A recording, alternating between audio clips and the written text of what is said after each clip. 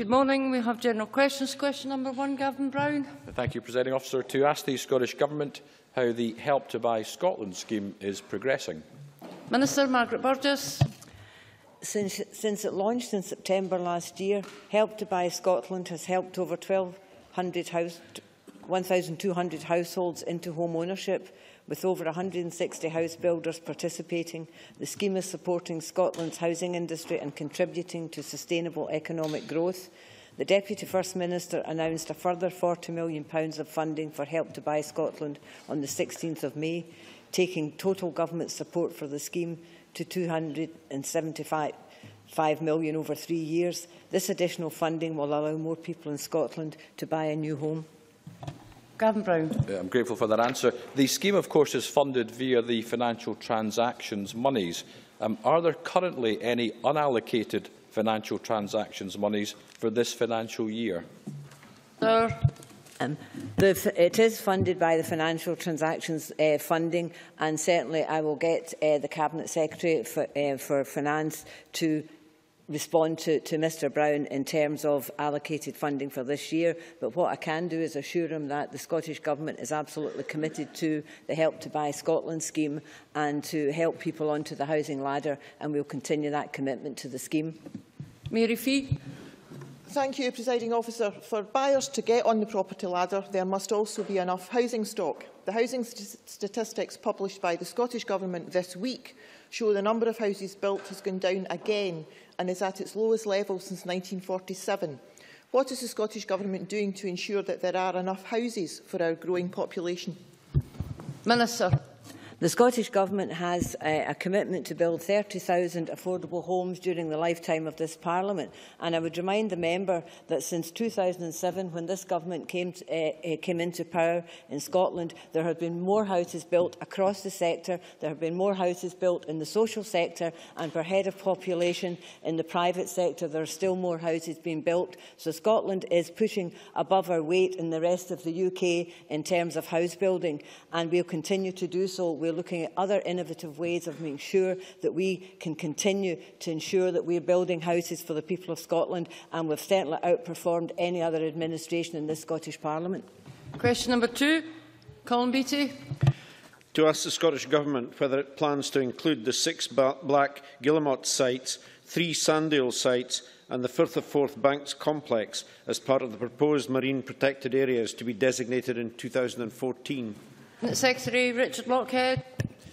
Marine Scotland are currently reviewing the 14,703 consultation responses to our consultation, almost all of which I am pleased to say were supportive of the work we are undertaking and also our project partners in terms of developing the network of marine protected areas, including those 10 sites mentioned by the member. So we will be considering further scientific advice from Scottish Natural Heritage and the Joint Nature Conservation Committee, and of course, once considered, we will set out our next steps for designating a network of MPAs within the next few months. Colin Beattie. I thank the Cabinet Secretary for that response. Does the Cabinet Secretary agree with me that understanding how best to protect Scotland's seabirds and address their decline is of vital importance as we seek to develop Scotland's offshore renewable resource, whilst also respecting our natural environment?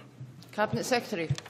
Well, clearly I do agree with that, and of course offshore renewables do of course already take account of potential impacts on seabirds, and these new plans and designations that are currently being considered will ensure further protection for Scotland's rich seabird heritage. It is also worth bearing in mind that there are already designations in place for marine waters at the moment, covering 31 seabird breeding colonies in Scotland that were of course designated back in 2009. But marine protected areas are also being considered for the black guillemot and other species that support seabirds. Claudia Beamish. Thank you, Presiding Officer. With regards to Colin Beattie's specific question about designating black guillemot and sandeel MPAs, can I ask the Cabinet Secretary if he could reassure us that he's taking into consideration with these MPAs the possibility of not just protecting but enhancing those features? Cabinet Secretary. Well, I am aware there's a big campaign underway to persuade the Government to designate as part of our MP8 network sites that covered important seabird colonies and breeding areas and feeding areas.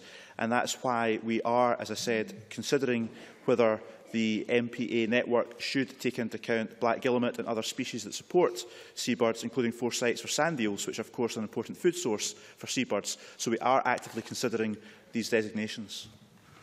Jamie McGrigor. Yes, thank you. On that point, what further actions are being considered to turn around the worrying trends relating to the dwindling number of sand eels, as these are obviously an important very important food thing for the seabirds? Cabinet Secretary. Well, as I just indicated, part of our current consideration of the Marine Protected Area Network will include consideration of 4 sites where sand eels are present, which of course are an important food source for seabirds. Of course, this is quite a complex situation because climate change and other factors influence our sand eel populations, but we are certainly actively considering how sand eels can be included in the MPA network. Question 3, Alison Johnstone. To ask the Scottish Government who sits on the working group on supporter involvement in football clubs. Cabinet Secretary Sinead Robinson. The recently established working group on support involvement in football clubs, chaired by Stephen Morrow, Senior Lecturer at Stirling University, includes representatives of the Scottish Football Association, the Scottish Professional Football League, Supporters Direct Scotland and Sport Scotland. The group is scheduled to meet for the first time on Friday the 30th and can, as part of its early considerations, review current membership to ensure that it has appropriate representation from clubs, supporters and the football authorities. Alison Johnstone. Thank you. Does the Minister agree that one possible solution to moving Scottish football towards fan ownership would be for the sports governing bodies to require clubs to give fans the first right to buy when they come up for sale, and that if they are unwilling to do so, this Parliament may consider legislation? Cabinet Secretary.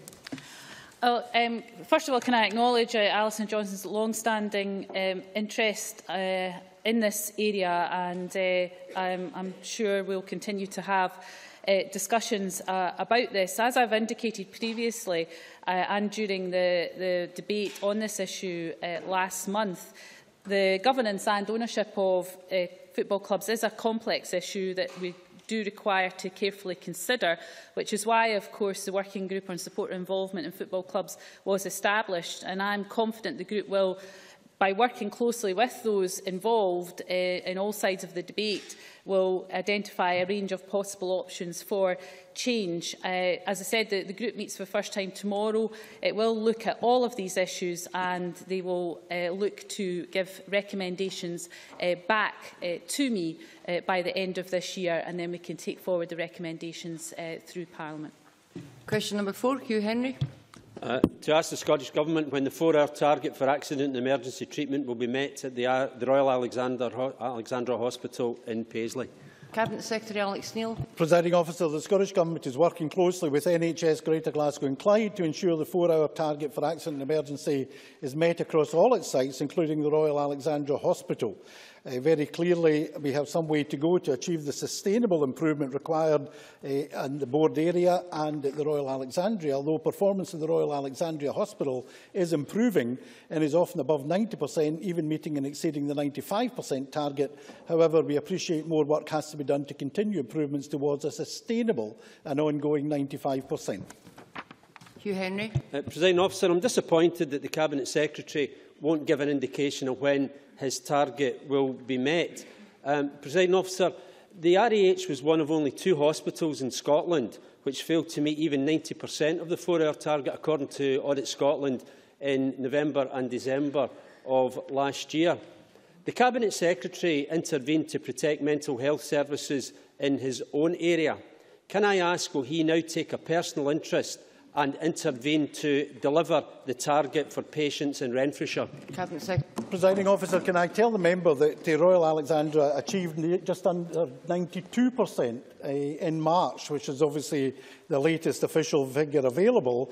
There were no waits exceeding 12 hours, and there was a 57% reduction in the number waiting over 8 hours, a substantial improvement on the performance when he was a minister, and the overall level in Scotland was 86%, described by the then Health Secretary Andy Kerr as a very, very good performance. I had a meeting recently with the Chair and Chief Executive of Greater Glasgow and Clyde Health Board, and I discussed with them the detailed plans we have right across the board area to ensure that that board, like every other board in Scotland, achieves the 95% target by September and then moves on to the 98% sustainable standard. Question 5, Jimmy McGrigor. To ask the Scottish Government what action it is taking to reverse the projected population decline in Argyll and Bute. Cabinet Secretary John Swinney. Presiding Officer, the Scottish Government continues to support healthy population growth through working closely with a range of organisations, including Argyll and Bute Council and Highlands Anne's Enterprise, to promote sustainable economic growth in Argyll and Bute. This helps to ensure strong, thriving communities across the area that will retain and attract people. Population growth is a key driver of sustainable economic growth, as our government economic strategy makes clear. Jimmy McGrigor. Thank you for that answer. Does the Minister share my concern that the recently published National Records of Scotland projections suggest Argyll and Bute's population will fall by 13.5% by 2037, the second largest projected decline in all of Scotland, and that the working age population is predicted to fall by almost 22%?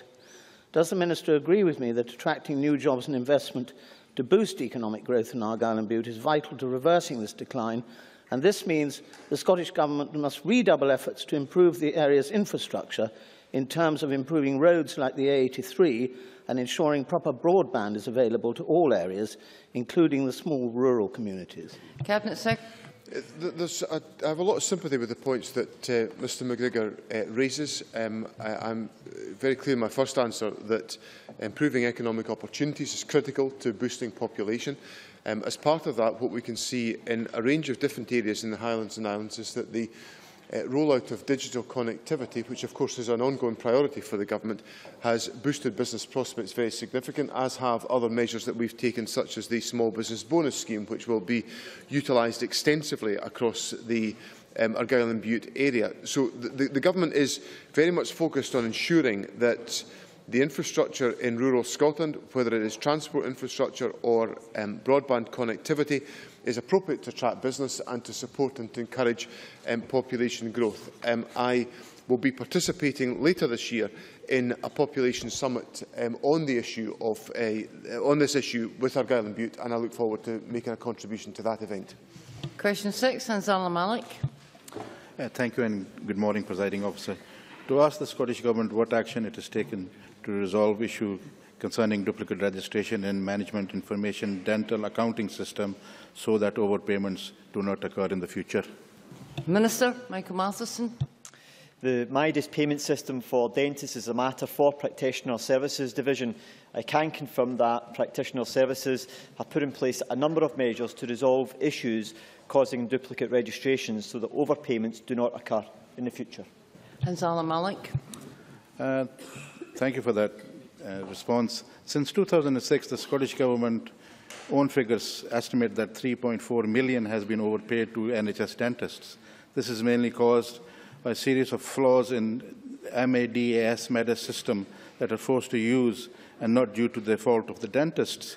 Does the Minister agree that the sorting out of the problem should be a priority rather than punishing dentists for the error that is generated by a faulty computer system? And what actions is he going to take to ensure that this is fixed so that dentists do not suffer in the future? Minister. Well, I think it's important to understand information which is held on the MIDAS system is based upon the information that's supplied by the dentists, and the errors have occurred as a result of the information that was supplied by dentists and included on the system. In order to reduce those errors from occurring in the future, they are now attached to the CAI number in order to reduce the risk of someone actually being put on the system as a duplicate registration. But I'm sure the member will recognise that it's important that the over £3 million of overpayments that have been made to dentists have been retained within the dental budget in order to be invested within dentistry, and that money has been used to improve Scotland's oral health record, as we've been doing for a number of years now. Make it brief, Dr Simpson. Yes, thank you for that answer, Minister. But the problem is that one dentist doesn't know that another dentist has had a patient register with them in duplicate. So it's not the patient's, it's not the dentist's fault. And the system is requiring repayments over 4 years of this problem, which is an IT problem, to be repaid by these dentists within 6 weeks. Now, if you're running a business, that's really not good. And I would suggest the government have got to get this sorted properly and not punish the dentists. Minister. Well, I'm sure the member will recognise that the issue of overpayment that's been made to dentists is important that that's recovered. It's legally responsible for recovering that money. And no, it can be over a longer period of time as required. And there's a process in place to allow that to happen. And Practitioner Services Division will allow that to happen where it is appropriate. But I'm sure the member will welcome the fact that all of that money has been reinvested in NHS dental care provision in Scotland, which is a positive step to make sure that we continue to improve oral health care in Scotland. Question 7, Gil Patterson. Can I ask the Scottish Government when it last met with Police Scotland and what was discussed? Cabinet Secretary Ken McCaskill. I last met with representatives of Police Scotland at the public launch of the National Code of Ethics for Policing in Scotland held yesterday at the Scottish Police College. I was delighted to support this important development, which sees Police Scotland's values of integrity, fairness and respect firmly placed at the heart of our nation's policing. Gil Patterson. Can I thank the Cabinet Secretary for that answer? As the Cabinet Secretary is aware, a young woman from my constituency, Regan McCall, died in February after taking an illegal substance in a nightclub. Can I ask the Cabinet Secretary to outline the measures that the Police Scotland and the Scottish Government indeed can take to ensure that this tragic incident is not repeated? Cabinet Secretary. Thank you. Can I first of all say that I think the sympathy of everybody in the Chamber goes to the family of young Regan McCall. It's a tragedy for anyone so young to lose their lives, especially in that manner. Taking any drug carries risks because it's impossible to know its contents and effects on your health, whether sold as legal or not. And we would urge the public to heed warnings about the dangers of taking drugs. And we've made significant investment in our substance misuse education programme to ensure that credible, accurate and timely information is available to help people make informed choices about their health. But we are anxious to change even the name legal highs when these are in fact psychoactive substances that can kill, as we have seen. Parliament has backed plans by the Community Safety Minister to work with our partners in Scotland and the UK Government to combat the supply and misuse of such new drugs at the first debate in Parliament on this issue. And there is an ambitious programme for substance misuse education, and our drugs campaign Know the Score continues to offer reliable and non-judgmental advice on drugs and their risks. Question 8, Mary Scanlon. Ask the Scottish Executive when a new prison will be built in the Highlands to replace Porterfield Prison in Inverness. Cabinet Secretary Ken McCaskill. Discussions between Highland Council and the Scottish Prison Service are underway regarding an appropriate location for HMP Highland. Until these discussions are satisfactorily concluded, a date and location for the construction of the prison cannot be confirmed. However, as noted in the Scottish Government Infrastructure Investment Plan 2011, it remains SPS's ambition to deliver HM Prison Highland as a replacement for HM Prison Inverness during 2019. Mary Scanlon. The Deputy Justice Minister criticised the Labour Justice Secretary in 2003 of burying her head in the sand and not addressing the consistent overcrowding in Inverness Prison. In 2009, we were promised a jail with a price tag of £40 million. So when will it be built and how many prisoners will it hold? Cabinet Secretary. Well, the number of prisoners it will hold will be matter for the Scottish Prison Service. I can confirm, as I say, it's budgeted for 2019 and the Scottish Prison Service are working actively with Highland Council to ensure that the right and appropriate site can be discovered. What I can say is that it will certainly not cost in the region of the near £1 billion that has been paid by the taxpayer for Addywell Prison. It's budgeted to cost approximately £60 million in construction costs, following on the £80 million construction costs for HM Prison Grampian. The Scottish taxpayer will not be funded with the huge expense that they're having to pay for the burden of the PFI PPP prisons. Dave Thompson, briefly. Would the Cabinet Secretary agree that an integrated justice centre would be a good idea when planning a new prison for the Highlands, encompassing all of the elements of the justice system on one site? Cabinet Secretary. Well, we strongly support measures that enable justice organisations to work together and ensure modern and efficient facilities. I think the member makes a good point, and I have no doubt it's a matter that will be borne in mind not simply by the Scottish Prison Service, but also by the Scottish Court Service, who ultimately would have to engage and deal with matters. Thank you. We now move to First Minister's questions. Question number 1, Joanne Lamont. Thank you very much, Presiding Officer. To ask the First Minister what engagements he has planned for